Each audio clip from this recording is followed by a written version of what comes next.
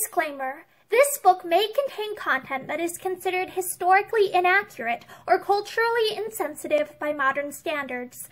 My hope is that by exploring old literature, we will better understand why people of the past thought the way that they did and understand the influences that shape their culture. This video is not intended for young audiences. Hi! I'm Morgan, and today I will be reading from Myths from Many Lands. And this is from, I believe, a collection of books called The Children's Hour, and this is the second one in that collection. And this was published in 1907 by Houghton Mifflin Co. And today I will be reading a myth to you from Myths of Scandinavia. And today that myth will be Iduna's Apples by A. and E. Keary. 1. Reflections in the Water. Of all the groves and gardens round the city of Asgard, and they were many and beautiful, there was none so beautiful as the one where Iduna, the wife of Bragi, lived. It stood on the south side of the hill, not far from Gladsheim, and it was called Always Young, because nothing that grew there could ever decay, or become the least bit older than it was on the day when Iduna entered it. The trees wore always a tender, light green color, as the hedges do in spring. The flowers were mostly half opened, and every blade of grass bore always a trembling, glittering drop of early dew. Brisk little winds wandered about the grove, making the leaves dance from morning till night, and swaying backwards and forwards the heads of the flowers. "Blow away," said the leaves to the wind, "for we shall never be tired." "And you will never be old," said the winds in answer, and then the birds took up the chorus and sang, "Never tired and never old." Iduna, the mistress of the grove, was fit to live among young birds and tender leaves and spring flowers. She was so fair that when she bent over the river to entice her swans to come to her, even the stupid fish stood still in the water, afraid to destroy so beautiful an image by swimming over it. And when she held out her hand with bread for the swans to eat, you would not have known it from a water lily. It was so wonderfully white. Iduna never left her grove, even to pay a visit to her nearest neighbor, and yet she did not lead by any means a dull life, for, besides having the company of her husband, Bragi, who must have been an entertaining person to live with, for he is said to have known a story which never came to an end, and yet which never grew wearisome, all the heroes of Asgard made a point of coming to call upon her every day. It was natural enough that they should like to visit so beautiful a grove, and so fair a lady, and yet, to confess the truth, it was not quite to see either the grove or Iduna that they came. Iduna herself was well aware of this, and when her visitors had chatted a short time with her, she never failed to bring out from the innermost recess of her bower a certain golden casket, and to request, as a favor, that her guests would not think of going away till they had tasted her apples, which, she flattered herself, had a better flavor than any other fruit in the world. It would have been quite unlike a hero of Asgard to have refused such courtesy, and besides, Iduna was not as far wrong about her apples as hostesses generally are, when they boast of the good things on their tables.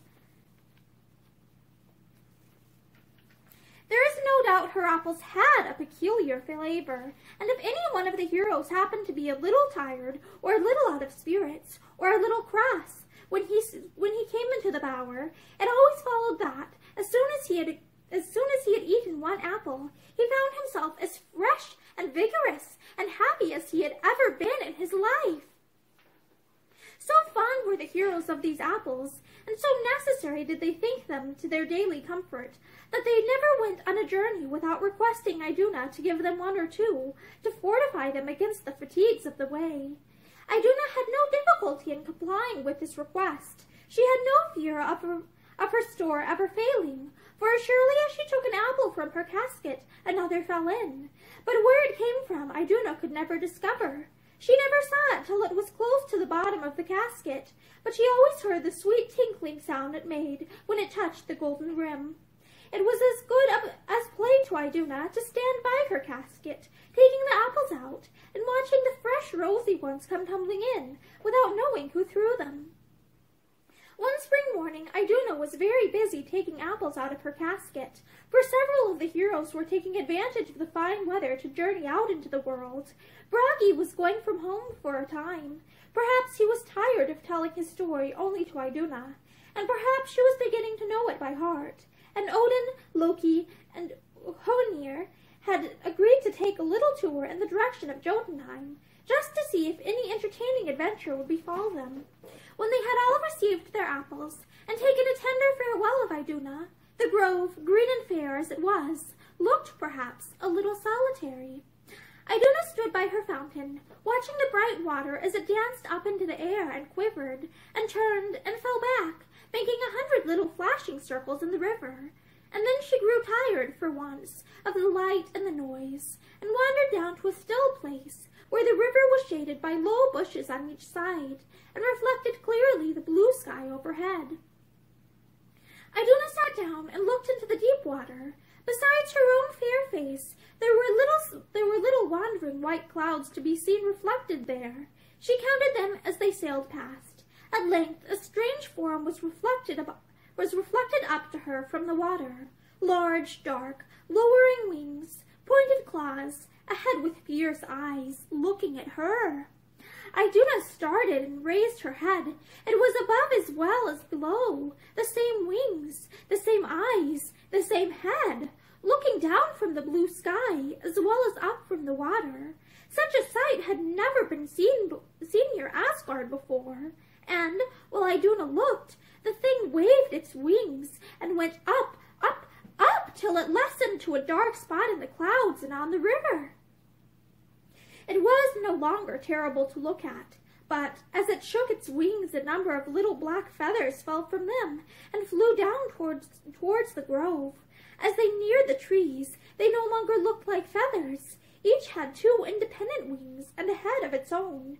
They were, in fact, a swarm of nervous apprehensions, troublesome little insects enough, and well known elsewhere, but which now, for the time, found their way into the grove. Iduna ran away from them. She shook them off. She fought quite bravely against them, but they are by no means easy to get rid of, and when, at last, one crept within the folds of her dress and twisted itself down to her heart, a new, strange feeling thrilled there, a feeling never yet known to any dweller in Asgard. Iduna did not know what to make of it. And then section 2, the winged giant. In the meantime, Odin, Loki, and Honir proceeded on their journey. They were not bound on any particular quest. They strayed hither and thither, that Odin might see that things were going on well in the world, and his subjects comporting themselves in a becoming manner. Every now and then they halted while Odin inspected the thatching of a barn, or stood at the smithy to see how the smith wielded his hammer, or in a furrow to observe if the plowman guided his plowshare evenly through the soil. "Well done," he said, if the workman was working with all his might, and he turned away, leaving something behind him, a straw in the barn, a piece of old iron at the forge door, a grain in the furrow, nothing to look at, but ever after the barn was always full, the forge fire never went out, the field yielded bountifully.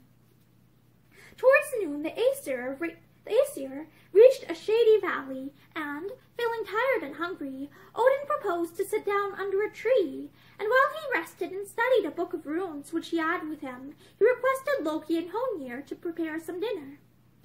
"I will undertake the meat and the fire," said Honir. "You, Loki, will like nothing better than foraging about for what good things you can pick up." "That is precisely what I mean to do," said Loki. "There is a farmhouse near here, from which I can perceive a savory smell. It will be strange with my cunning if I do not contrive to have the best of all the dishes under this tree before your fire is burnt up." As Loki spoke, he turned a stone in his hand, and immediately he assumed the shape of a large black cat. In this form he stole in at the kitchen window of a farmhouse, where a busy housewife was intent on taking pies and cakes from a deep oven and ranging them on a dresser under the window.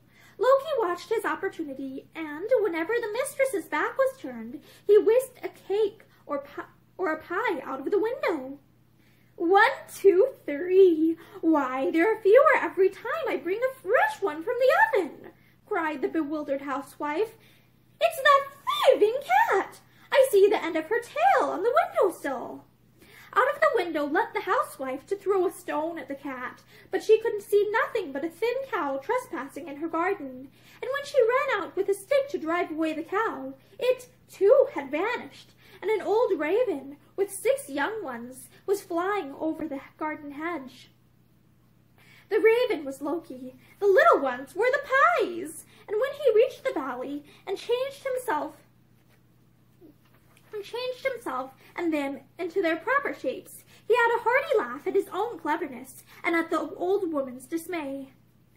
Well done, Loki, king of thieves, said a chorus of foxes, who peeped out of their holes to see the only one of the Aesir whose conduct they could appreciate. But Odin, when he heard of it, was very far from thinking it well done. He was extremely displeased with Loki for having disgraced himself by such mean tricks. It is true, he said, that my subjects may well be glad to furnish me with all I require, but it should be done knowingly. Return to the farmhouse, and place with these 3 black stones on the table from whence you stole the provisions. Loki, unwilling as he was to do anything he believed likely to bring good to others, was obliged to obey. He made himself into the shape of a white owl, flew once more through the window, and dropped the stones out of his beak. They sank deep into the table, and looked like 3 black stains on the white deal board. From that time the housewife led an easy life. There was no need for her to grind corn, or mix dough, or prepare meat. Let her enter her kitchen at what time of day she would. Stores of provisions stood smoking hot on the table. She kept her own counsel about it, and enjoyed the reputation of being the most economical housekeeper in the whole countryside. But one thing disturbed her mind, and prevented her thoroughly enjoying the envy and wonder of the neighboring wives.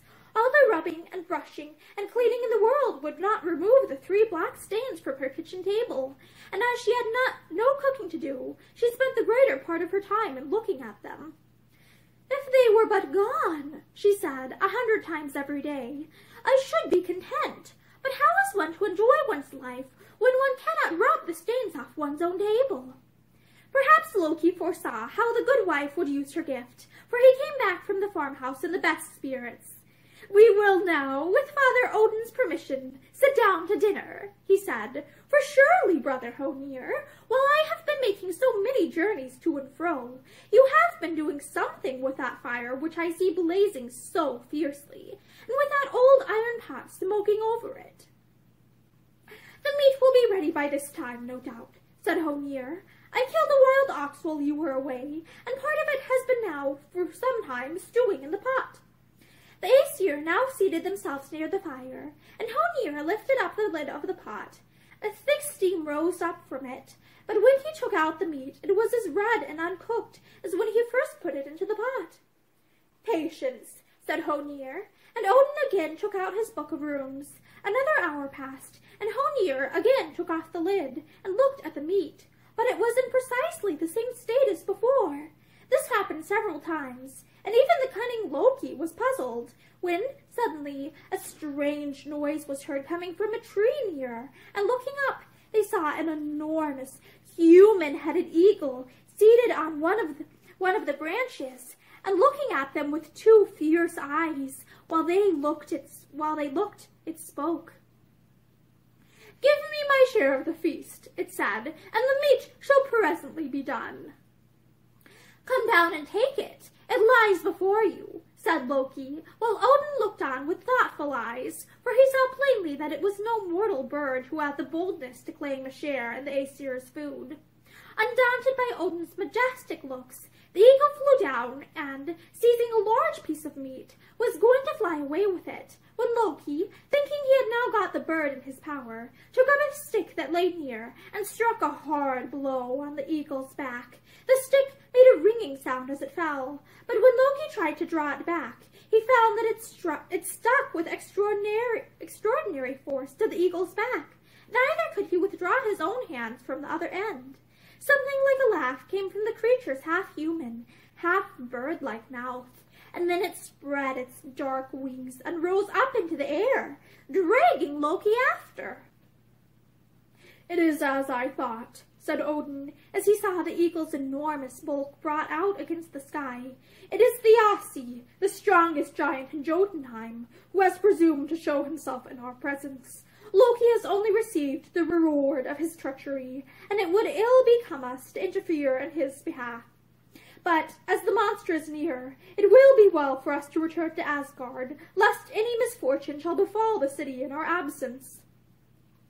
While Odin spoke, the winged creature had risen up so high as to be invisible even to the eyes of the Aesir, and, during their return to Asgard, he did not again appear before them. But, as they approached the gates of the city, they were surprised to see Loki coming to meet them. He had a crestfallen and bewildered look, and when they questioned him as to what had happened to him since they parted in such a strange way, he declared himself to be quite unable to give any further account of his adventures than that he had been carried rapidly through the air by the giant, and at last thrown down from a great height near the place where the Aesir met him. Odin looked steadfastly at him as he spoke, but he forebore to question him further, for he knew well that there was no hope of hearing the truth from Loki, and he kept within his own mind the conviction he felt that some disastrous result must follow a meeting between two such evildoers as Loki and the giant Thiassi. That evening, when the Aesir were all feasting and telling stories to one another in the great hall of Valhalla, Loki stole out from Gladtime and went alone to visit Iduna in her grove. It was a still, bright evening. The leaves of the trees moved softly up and down, whispering sweet words to each other. The flowers, with half-shut eyes, nodded sleepily to their own reflections in the water, and Iduna sat by the fountain, with her head resting in one hand, thinking of pleasant things. "It is all very well," thought Loki, "but I am not the happier because people can here live such pleasant lives. It does not do me any good, or cure the pain I have had so long in my heart."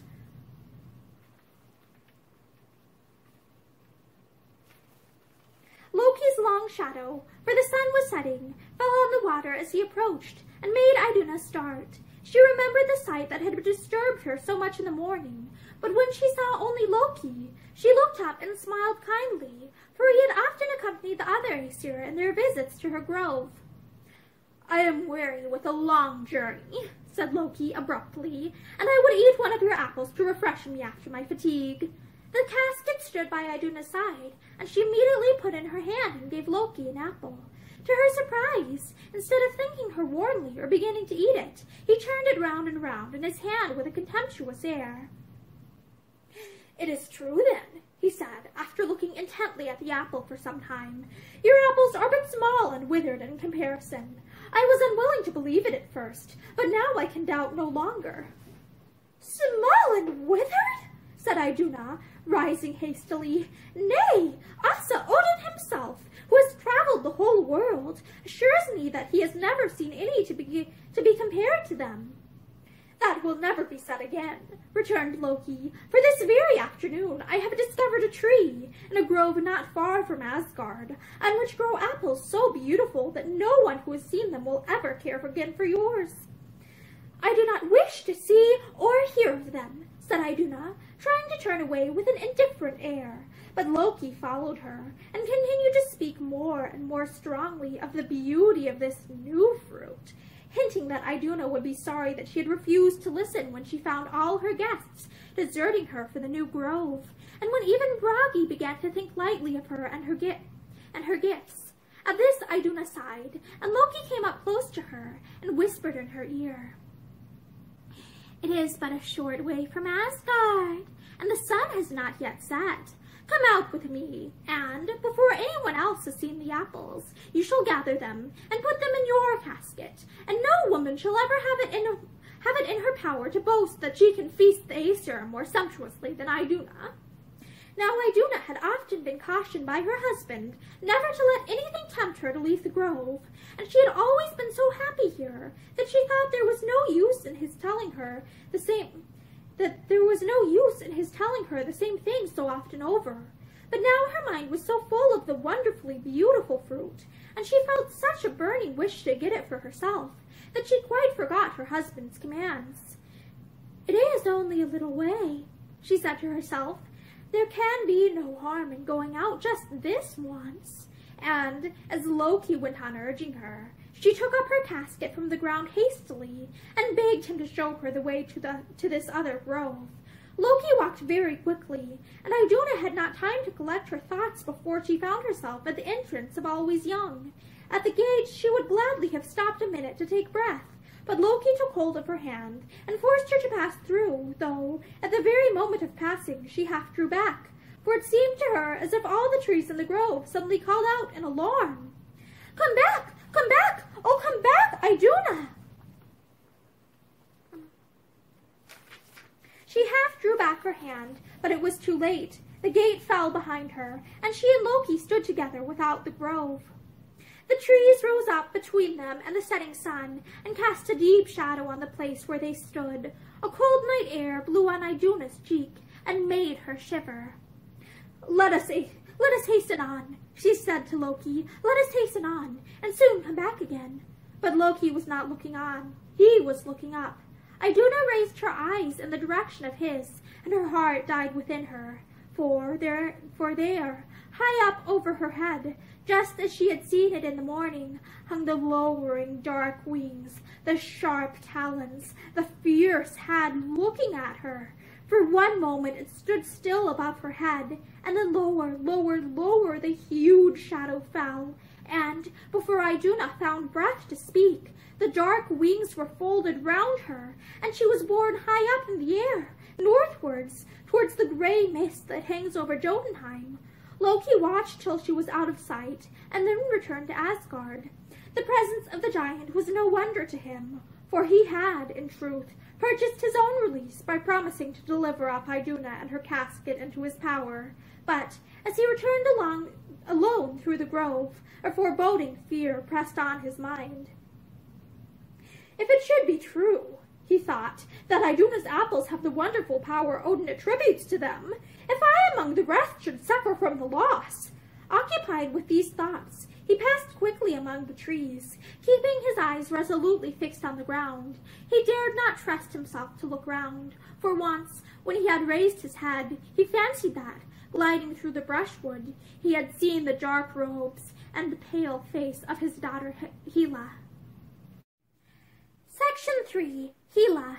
When it was known that Iduna had disappeared from her grove, there were many sorrowful faces in Asgard, and anxious voices were heard inquiring for her. Loki walked about with his grave a face, and asked as many questions as anyone else, but he had a secret fear that became stronger every day, that now, at last, the consequence of his evil ways would find him out. Days passed on, and the looks of care, instead of wearing away, deepened on the faces of the Aesir. They met and looked at each other, and turned away sighing. Each saw that some strange change was creeping over all the others, and none liked to be the first to speak of it. It came on very gradually, a little change every day, and no day ever passing without the change. The leaves of the trees in Iduna's grove deepened in color. They first became a somber green, then a glowing red, and at last a pale brown. And when the brisk winds came and blew them away, they moved every day more languidly. "Let us alone," they said at length. "We are tired, tired, tired."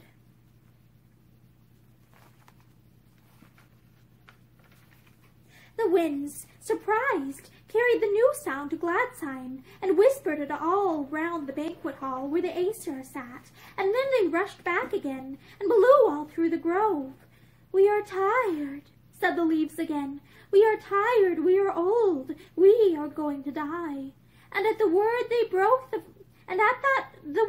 broke from the trees one by one, and fluttered to the ground, glad to rest anywhere, and the winds, having nothing else to do, went back to Gladsheim with the last strange word they had learned.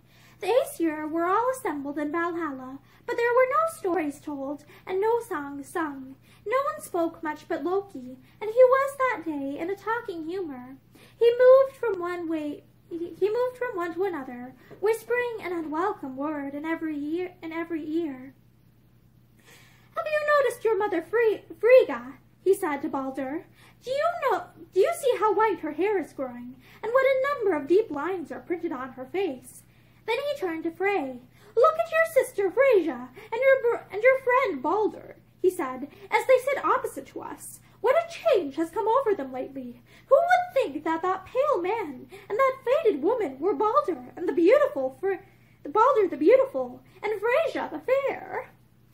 You are tired, you are old, you are going to die," moaned the winds, wandering all round the great halls, and coming in and out of the 100 doorways, and all the Aesir looked up at the sad sound. Then they saw, for the first time, that a new guest had seated herself that day at the table of the Aesir. There could be no question of her fitness on the score of royalty, for a crown rested on her brow, and in her hand she held a scepter. But the fingers that grasped the scepter were white and fleshless, and under the crown looked the threatening face of Hela, half corpse, half queen. A great fear fell on all the Aesir as they looked, and only Odin found voice to speak to her.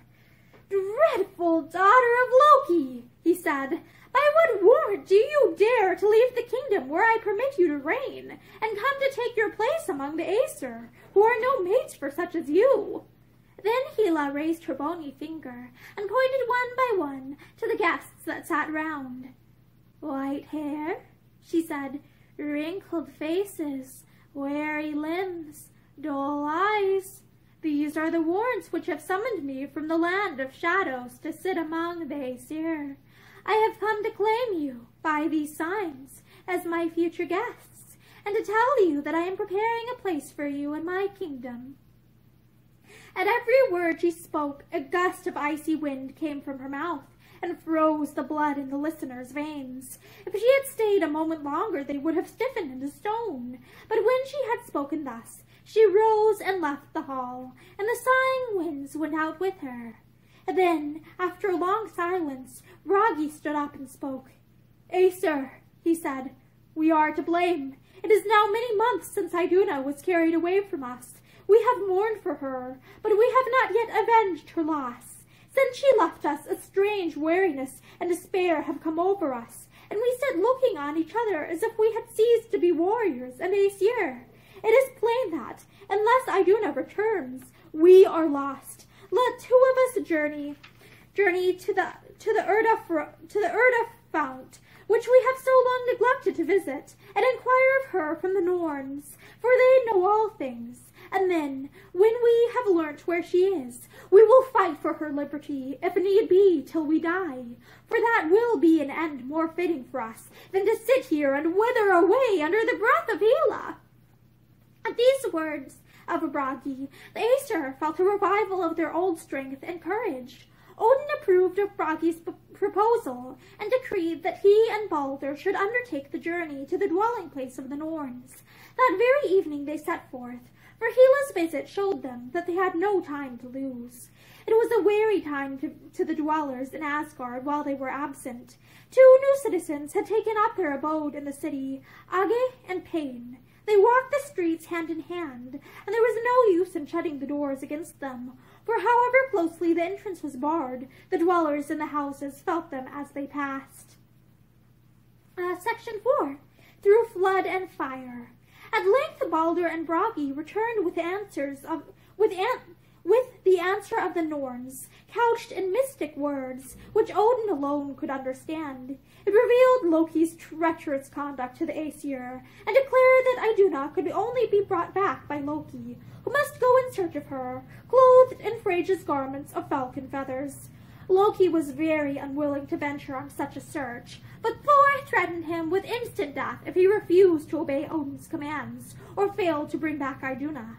And for his own safety he was obliged to allow Freyja to fasten the falcon wings to his shoulders, and to set off towards the Asi's castle in Jotunheim, where he well knew that Iduna was imprisoned. It was called a castle, but it was, in reality, a hollow in a dark rock, The sea broke against two sides of it, and, above, the seabirds clamored day and night. There the giant had taken Iduna on the night on which she had left her grove, and, fearing lest Odin should spy her from air throne, he had shut her up in a gloomy chamber, and strictly forbidden her ever to come out.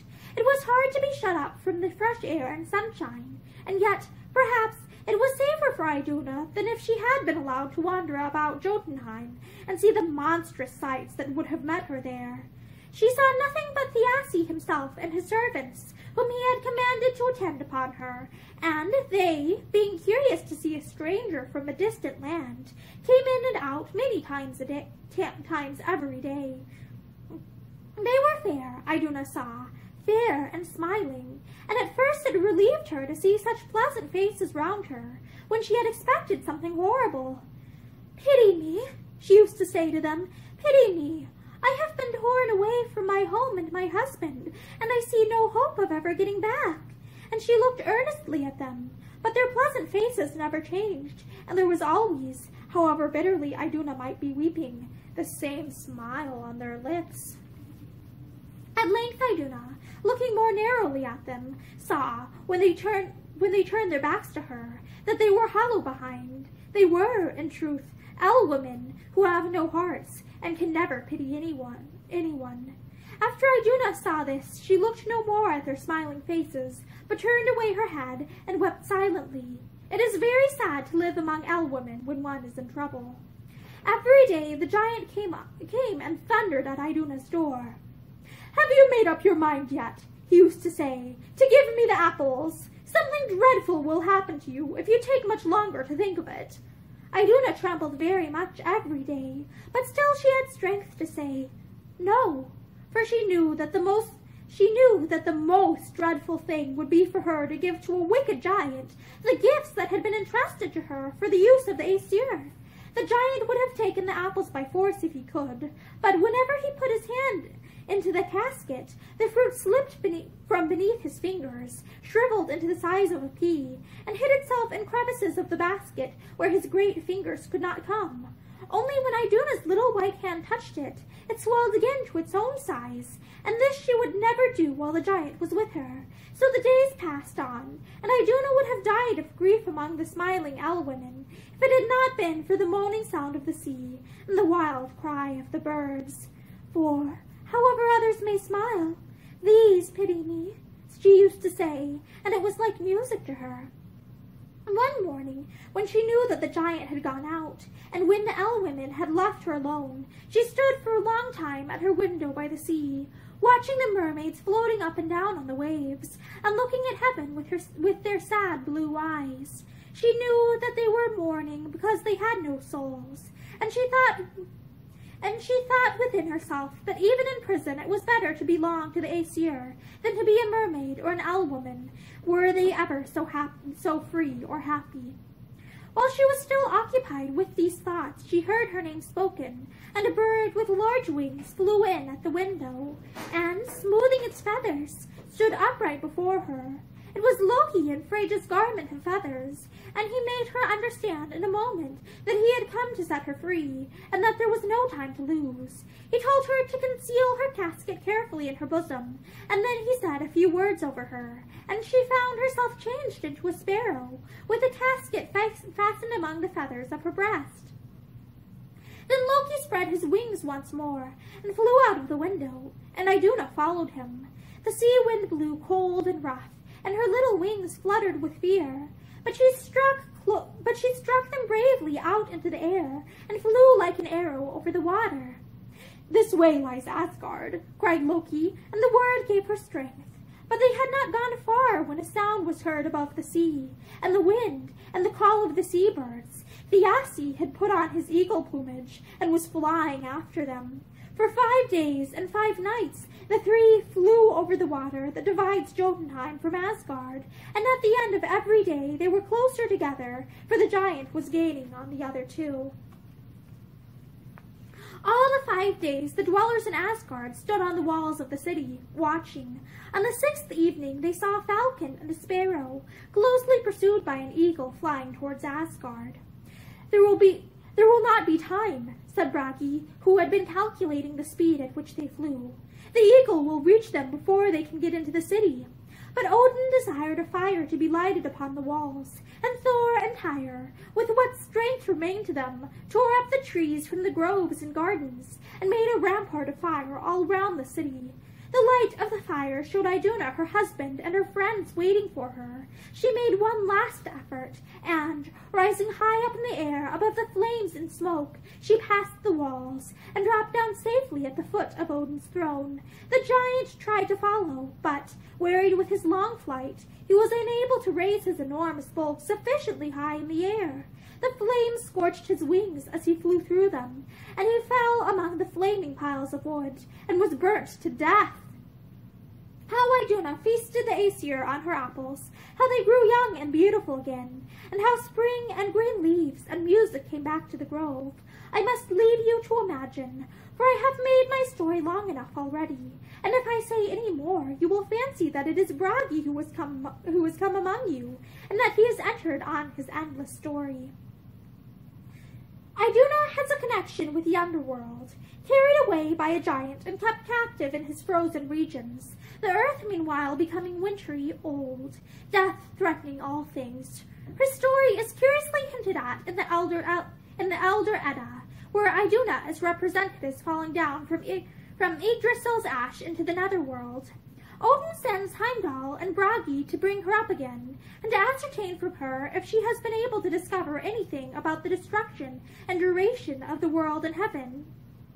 Instead of answering, she bursts into tears, the bright, cheerful return of spring, or may this mean the bright, cheerful return of spring, or may this mean the impossibility of wringing from nature answers to the questions and longings that fill the heart. Even the tender year, with its messages of hope and hints of immortality, is unable to give the full assurance for which we yearn.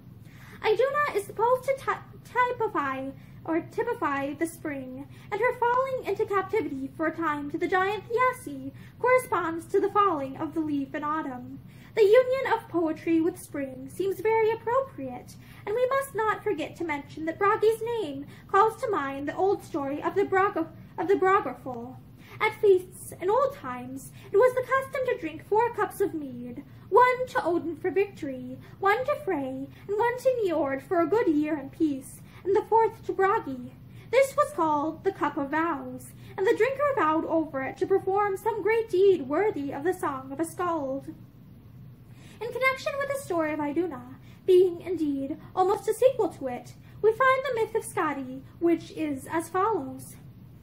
The giant Thiassi had a very tall daughter, called Skadi. When she found that her father never returned from his pursuit of Iduna, she put on her armor and set off to Asgard to avenge his death. The heroes, however, were not inclined to allow her the honor of a combat. They suggested to her that, perhaps, it would answer her purpose as well if, instead of fighting them, she were to content herself with marrying one of their number, and it appeared to Skadi that this might possibly be revenge enough. The Aesir, however, could not make up their minds who should be the victim. It was agreed, at last, that they should all stand in some place of concealment where only their feet could be seen, and that Skadi should walk before them, and, by looking at the feet, choose her husband. Now, Skadi had privately made up her mind to marry Balder, so after looking carefully at all the feet, she stopped before a pair which, from their beautiful shape, she thought could only belong to the handsome sun god. When, however, the figure belonging to the feet emerged from the hiding place, it was discovered that she had chosen the bluff, gusty old Njord instead of the beautiful young Balder, and she was not particularly well pleased with her choice, and thought she was obliged to abide by it. When Skadi and Njord were married, they found, as persons do find who marry each other for the shape of their feet, and other such wise reasons, that it was not at all an easy thing to live happily together.